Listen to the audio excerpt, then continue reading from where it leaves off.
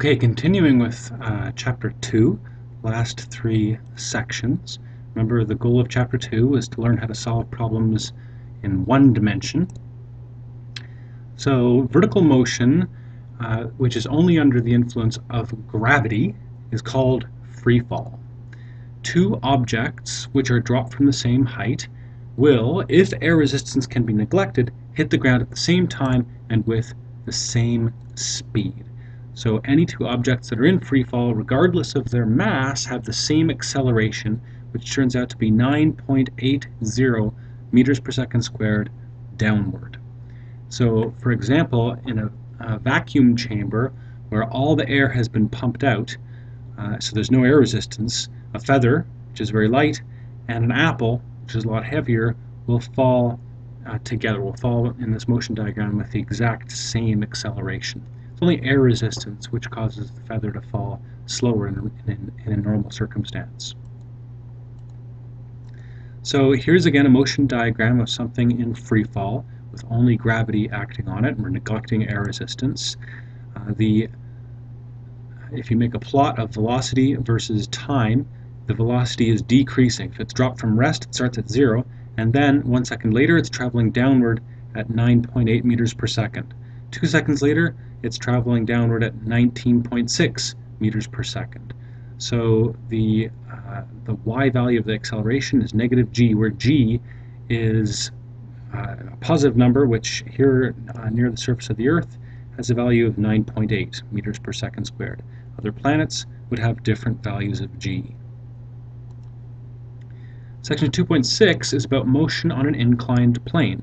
So imagine you've got an object which is sliding down a straight, frictionless, inclined plane, a plane that's angled at some angle theta relative to horizontal.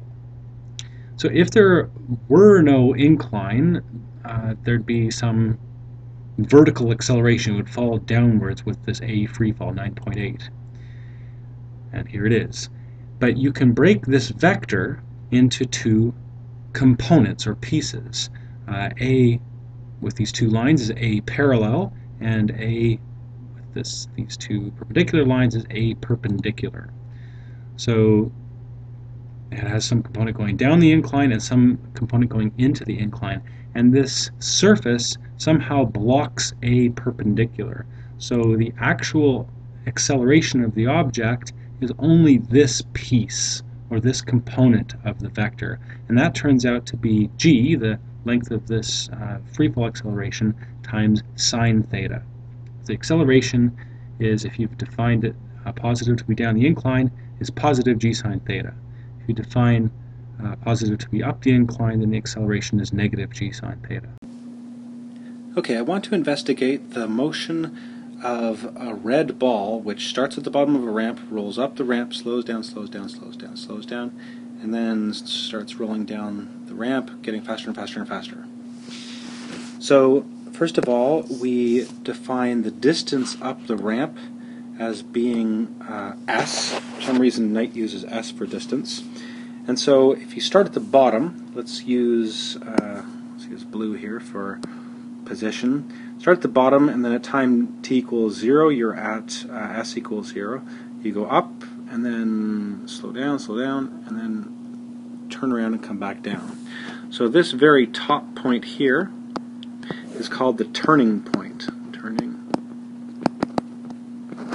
It's when you get to the highest point on the ramp, and then after that you start coming back down again.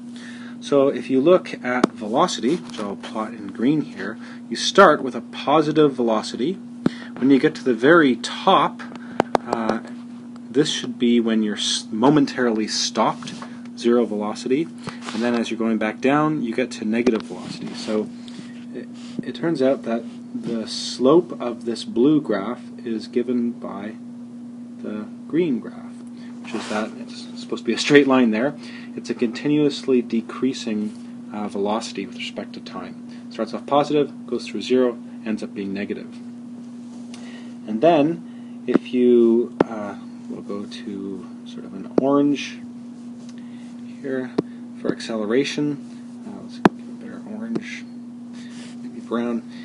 Acceleration is the slope of the green graph, and that one is always going to be a negative value, and that's constant.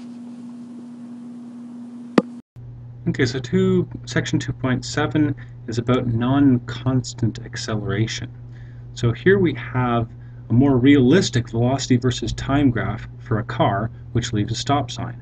So initially you're stopped, v equals 0, then the person steps on the gas and the velocity starts increasing, and as time goes on, the velocity versus time curve looks something like this.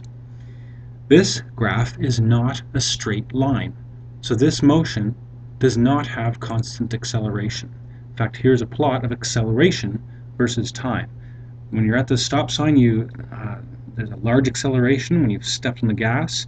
Then as you start getting faster and faster, you kind of release your foot a little bit, and plus there's a lot of air resistance, so your acceleration decreases with time.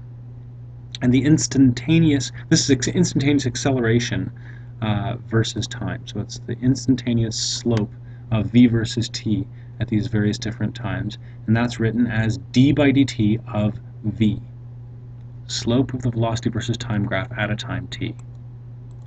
If you know the velocity if you know the initial velocity and you know the acceleration as a function of time, for example from having solved out the net force, then even if the acceleration is not constant, we can divide the motion into n steps of length delta t in which it is approximately constant, and find the final velocity as being the sum of the acceleration times delta t. This is the change in velocity over every little time step. And so the final velocity is the initial velocity plus the sum of all these changes. And another way of writing this is it's an integral.